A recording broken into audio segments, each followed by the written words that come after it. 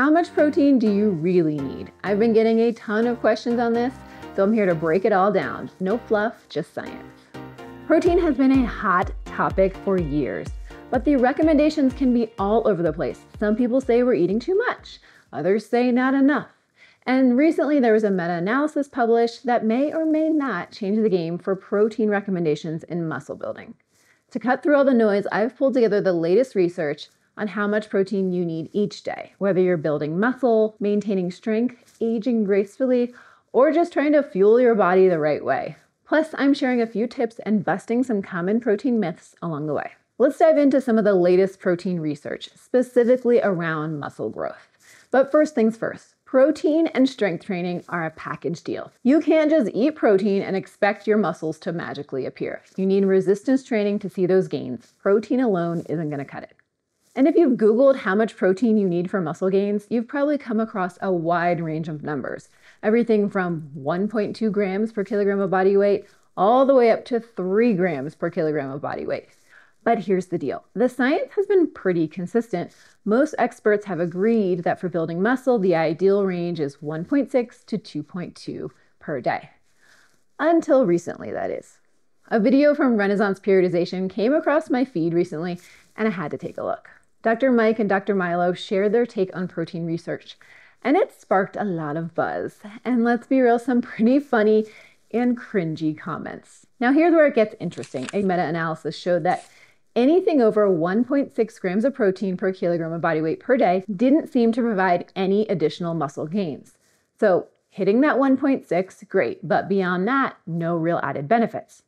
Fast forward to 2022, and new research suggests that 1.5 grams of protein per kilogram of body weight per day might actually be the sweet spot for maintaining and building muscle strength when combined with resistance training. So the bottom line is, if you're aiming to build muscle, a good target is between 1.5 to 1.8 grams of protein per kilogram of body weight per day, depending on your goals and how intense your training is. And don't forget, protein alone won't do the trick if you're not doing consistent resistant training. And protein isn't a one-size-fits-all solution. Your needs change based on things like age, activity level, and your overall health history. What works for a bodybuilder won't necessarily work for someone who's recovering from an illness or training for a marathon. So let's dive into why there is no single protein prescription for everyone. Let's take the common recommendation that's out there of 100 grams of protein a day, for example. You've probably seen it all over social media, right? But here's the problem. It assumes that everyone's body is the same, and that is far from the truth. And then there's this standard suggestion of 56 grams of protein a day for men and 46 for women. But who is this really for? These generic numbers don't account for your weight, your height, your fitness goals, your activity level, or your health. In fact, for the average American man, those numbers fall short of even the bare minimum recommendation to prevent deficiency. Protein needs vary widely, and the key is to understanding what works for you. So let's dive deeper into why context is everything when it comes to protein. All right, let's talk about the RDA, the recommended daily allowance for protein. The US has set it at a modest 0.8 grams of protein per kilogram of body weight per day. And here's where it gets tricky. The RDA isn't actually telling you how much protein you should eat for optimal health. No, it's the bare minimum to keep you from getting protein deficient. That's what it is. So while it's fine if you're just trying to survive, if you want to thrive, whether that's building muscle, getting in shape, losing weight, navigating the aging process, or managing chronic health issues, you're going to likely need more than that. A 2020 study called out the RDA for what it really is, just enough to keep you from falling apart. The study found that eating more protein than the RDA actually helps adults build muscle, especially when the body is under stress, such as during resistance training or being in a calorie deficit, or when you miss one of my new YouTube videos that come out on Thursdays. You can't just coast on that minimum amount and expect to see results. Protein intake above the RDA is what makes gains happen, especially when you're putting your body under stress through exercise or dieting. We've talked specifically about building muscle, but let's also talk about athletes and just general exercising individuals, those that are working for endurance or a combination of cardio and weights. And when exercising, we need more protein to support muscle repair and recovery, especially if you're doing some high-intensity training. The International Society of Sports Nutrition recommends protein intakes of 1.4 to 2.0 grams of protein per kilogram of body weight per day as the ideal range for maintaining muscle mass and supporting recovery. And think about it this way. Those with the highest activity levels, putting the most strain or stress on their bodies, require the most protein for muscle protein synthesis, recovery, all those things, which is going to be the highest end of this range. It's like training for a 5K versus training for a marathon. The 5K can be around 30 minutes of running, while the marathon can be more like 3 hours, a much bigger and much longer stress on the body. Let's talk about protein for older adults. For those who are 65 and older, protein needs get a noticeable bump, and this is for good reason. Studies show that higher protein intakes aren't just beneficial, they're game-changing for overall health, recovery from illness, and keeping that hard-earned muscle mass intact. In my time in working in long-term care, I saw firsthand how common sarcopenia, that gradual loss of muscle mass with age, really is. But the good news is that higher protein intakes may help slow down or even prevent that muscle loss and age-related sarcopenia many older adults face. So what's the magic number? 1.1 to 1.2 grams of protein per kilogram of body weight per day as the baseline for preserving lean muscle mass. But there's more. Observational studies hint that going up to 1.6 grams of protein per day might be even better. And if you're dealing with a chronic illness, your protein needs can climb even higher. The bottom line is, for older adults, protein isn't just important, it's essential. As we talk about protein, there are lots of groups that have specific protein needs. I'm going to touch on a few of those right now.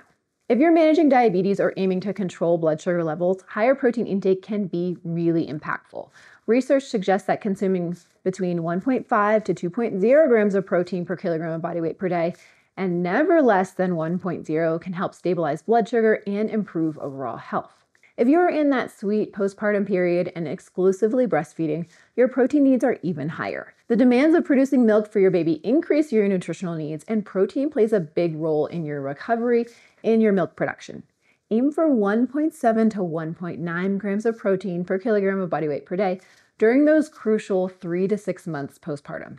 Remember that your health is super important as you are taking care of your baby and healing, so don't forget to take gentle care of yourself. People recovering from illness or surgery. Recovery takes energy, and protein is a major player in rebuilding tissue, healing wounds, and fighting infection. If you're on the mend, your protein needs can shoot up to 1.5 to 2.0 depending on the severity of your illness or your injury. Protein isn't just for bodybuilders, it's for anyone who wants to fully thrive. If you fall into one of these groups, don't sleep on upping your intake. Your body will thank you. Here's a biggie I see way too often. People cramming all their protein into 1 or 2 meals, usually around dinner, and skipping it at breakfast. Let me tell you right now, that's not how protein works. You can't just load up at dinner and expect your body to magically absorb it all, much less get all your protein needs in one meal. It's just not going to work that way. Spacing your protein intake evenly throughout the day is key. Aim for a protein hit every 3 to 4 hours to give your body the best chance to use it and to give yourself the best chance to eat all the protein that you really need. This strategy helps your body synthesize protein more effectively, supports muscle repair, and makes hitting your daily goals a lot less stressful. And having protein as part of your snacks throughout the day can be helpful too. Specifically, post-workout nutrition, protein plus carbs are a total game changer for recovery. But that's for a whole other video. Drop me a comment if you want to see a post-workout refuel video. I'll make it happen. What happens if you don't eat enough protein? If you're not eating enough protein, your body will start breaking down muscle tissue for fuel. Long-term, this can affect your strength, your metabolism, and your overall health, because protein's key for that repair, recovery, building, and maintaining muscle.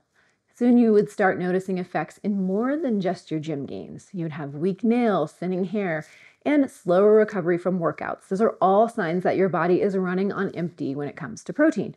And it's not just about muscles, it's about keeping your body functioning at its best. Whether you're getting it from plants or animals, protein is crucial for your overall health, so don't underestimate its power. What about eating too much protein? Here's a myth I am happy to bust. The common thought is that eating too much protein can wreak havoc on your kidneys. But it turns out this is not the case, and research shows this. Eating too much protein will not harm your kidneys if you don't have kidney disease. An increased protein intake is actually associated with a lower risk of chronic kidney disease. But if your focus is only on protein, you will miss out on so much. Nutrients, vitamins, minerals, antioxidants are packed into all these other foods that are essential for not only our muscle building and athletic performance, but our overall health. Plus, cutting out fiber-rich foods can mess with your gut microbiome, which plays a huge role in your immunity, your mental health, and just overall feeling good. So let's recap the protein goals we discussed based on specific needs.